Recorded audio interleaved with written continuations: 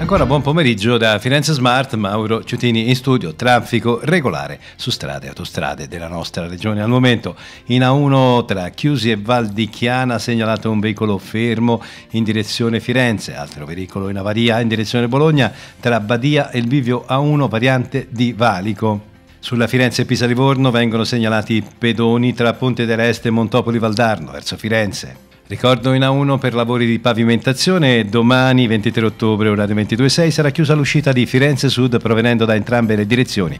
In alternativa si consiglia di uscire alla stazione di Firenze in Pruneta. Non ci sono altri aggiornamenti al momento. Muoversi in Toscana è realizzato in collaborazione con Regione Toscana, Città, Metropolitana e Comune di Firenze. A dopo.